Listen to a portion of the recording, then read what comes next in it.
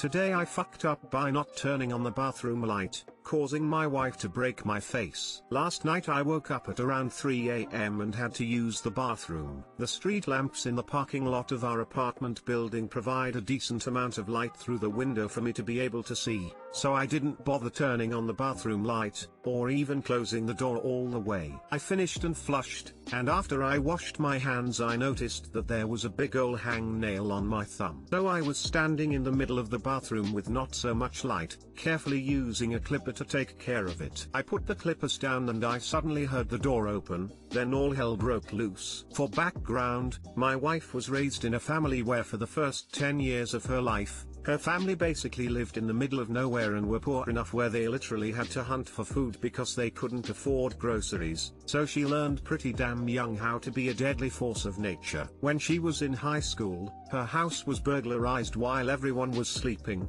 and she was the one who woke up and witnessed people in the house going through their stuff, and of course that shit was traumatizing. She's also 6 feet 1 inch compared to my 5 feet 8 inches, and she works in an environment where she's constantly having to kick out shoplifters and just straight up sketchy people all the time. So needless to say, she's a fairly on edge, very strong, physically intimidating lady. So when she comes in to use the bathroom and she's not wearing her glasses, meaning she basically can't see 6 feet in front of her, and sees some figure in the dark just standing in the bathroom, what do her instincts tell her to do? Clap that son of a bitch. She punched me so hard in the face that I almost passed out. It's actually kind of hazy, but I just remember being in a ton of pain, then being in the passenger seat of my car, then at the hospital. Apparently part of my zygomatic bone on the right side of my face, underneath your eyes where your cheeks are, now has a fracture,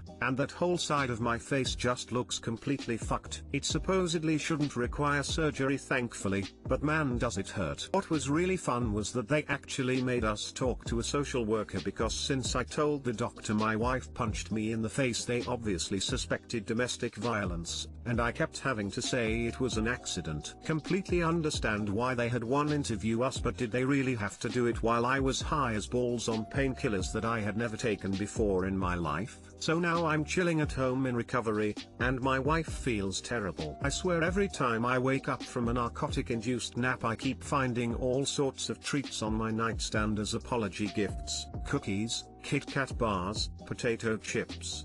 But I definitely learned that I need to make it very well known that I'm not some sketchy dude burglarizing our apartment from now on, apparently. Too long didn't read, too lazy to turn on the bathroom light. Wife who is taller and stronger than me has PTSD from people breaking into her house and thought I was a burglar, wrecked the right side of my face with a punch comparable to fucking Saitama, and had to explain to the social worker at the hospital that I'm not being abused. Edit, this is the first time anything like this has ever happened. We already had an agreement of don't walk around the house in the dark and make your presence known to prevent anything like this from happening. And lo and behold, I played a stupid game and won a stupid prize by being lazy. We don't keep firearms in our house. She's not going to kill me. The trauma is an explanation for wrecking my facial bones but not an excuse. But again, I did break our explicit agreement. She does feel really bad about it, but I'm not going to guilt trip her over it. It was an accident, nothing more. But we both agreed now that A, she has to wear her glasses if she's leaving a room, even for a minute, B,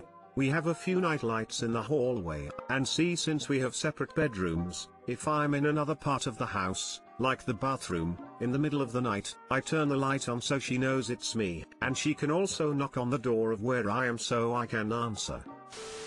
LMFAO, your wife ain't fucking about. Clap that son of a bitch absolutely sent me lol. The best today I fucked up I've ever read. Today I fucked up indeed. Get proximity or motion sensors for bathroom lights. Today I fucked up indeed. Get proximity or motion sensors for bathroom lights. Ah, forget that. Get a bathroom helmet. Clap that son of a bitch. I don't usually laugh out loud to posts, but your setup and execution of that line was spot on. Thanks for the good laugh. Today I fucked up by using wet oven gloves to take out pizza from oven. Did I mention I am a scientist? Okay, this happened a couple of weeks ago. Me and my girlfriend, who is overly crazy about cleanliness and stuffs, like Monica from Friends, wanted to heat a frozen pizza. For some reason she washed the only oven glove I had, which I rarely use anyways. The pizza is ready and probably 200 degrees hot, Celsius, and tray probably 225. Where is the glove, I asked. It's washed and is drying, she said. I took it and it's still super wet but feels cold inside, of course. Me, scientist by profession, thinking water is an insulator so it's even better for safety when it's wet, right? She said yes. Did I mention she is also a scientist by profession, even it's cooler inside with water. Here comes the fuck up. I wear this sweat glove and confidently lifts up the tray, which is even hotter. Immediately realizes the fuck up and there was nothing nearby to place this goddamn 250 degrees hot tray, which felt like holding a goddamn iron but from the hotter side. My reflex muscles decided to leave the hot plate, but the reflexes of my left hand decided to save the pizza at least from getting spoiled. Here comes another fuck up I tried to save the pizza from. Yes, my left hand, pizza, 200 degrees, landing upside down on my left hand. Both of my hands are now burning and I am pondering to change my profession now. Too long didn't read, burnt both hands by underestimating the thermal conductivity of water. Guys, don't use wet gloves.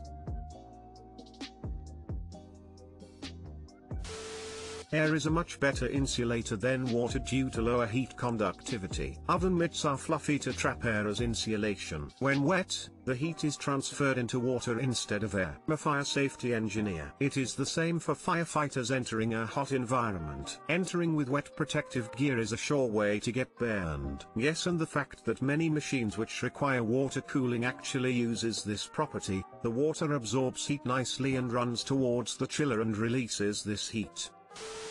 A thick towel folded a few times does the trick. Now I know. Top 10 science experiments you can do at home. I like you. I will give this as assignment to my students. Well, the scientist discovers that they get burned when using wet oven gloves, so that the engineer knows not to do it afterwards. D. Switching profession to engineering then.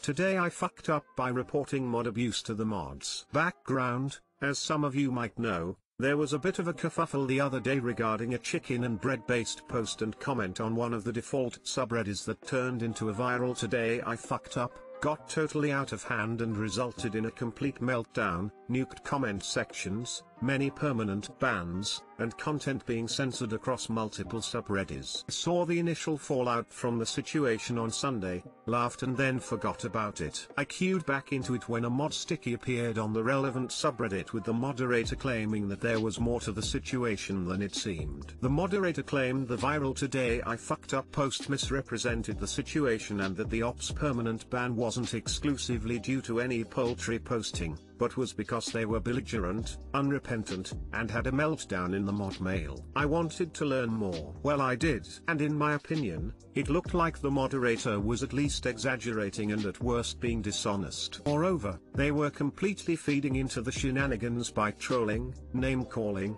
and generally acting a fool. Like a sandwich that's too spicy, it didn't sit right with me that a moderator should be acting in that manner, especially considering how overblown things had become. So I decided to share my concerns with the rest of the moderation team.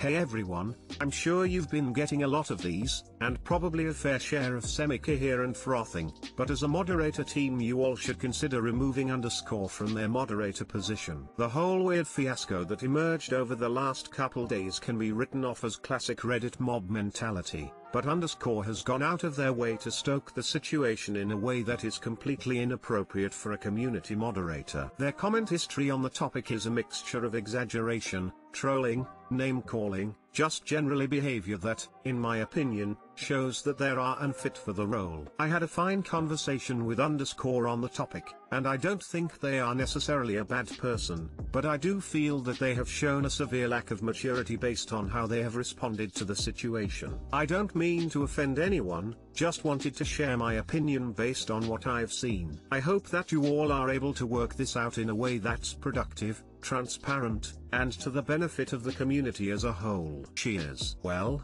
I got permanently banned for brigading, and muted from appealing for 28 days. The risk of speaking truth to power. Too long didn't read. There's a thin blue line of mods. I fought the law and the law won, shared food for thought and was told to eat it. Edit, sort by controversial. If you want to see a mod, now multiple mods, from another sub, absolutely lose it in the comments. I was half joking when I said thin blue line of mods, but wow. Edit 2, a big shout out and thank you to the Today I Fucked Up mods for letting this stay up and for helping rein the mods from other, completely unrelated subs who have taken offense to this post. I want to be clear that I don't think all mods are bad. Mods are important. But if you get offended by someone suggesting mods should hold themselves to some kind of standard, you should probably take a hard look at yourself.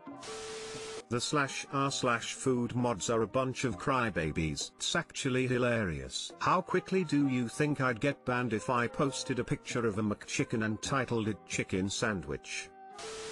The mods really make me hate Reddit. I understand that sometimes people can be assholes and they need to step in, but from what I've seen the mods are the assholes in most situations. I got banned from Breaking Mum for posting a positive comment in I2 and then muted for asking why. I messaged the mod saying, it makes no sense that I'm banned for commenting in a totally different sub and had no idea. The mod said, "K then bye," and muted me. I've been so salty about it since. Was permanently banned from writing prompts for posting a prompt that went something like, as I breasted Boobily down the stairs, I realized, to my horror, that I was trapped in a teenager's erotic fanfiction. And one of the mods misread it as, blah blah blah, write an erotic fiction about a teenager. I was permanently banned, abused in mod mail and threatened with action from Reddit's overarching admin team because, ironically, the moderators of a writing subreddit couldn't read. Maybe the real chicken sandwich is the friends we made along the way. Roasted, minced, or fried, it's been a hell of a ride. The mod had a meltdown, or should I say grilled down. I believe we've already determined the mods refer to them as burger downs.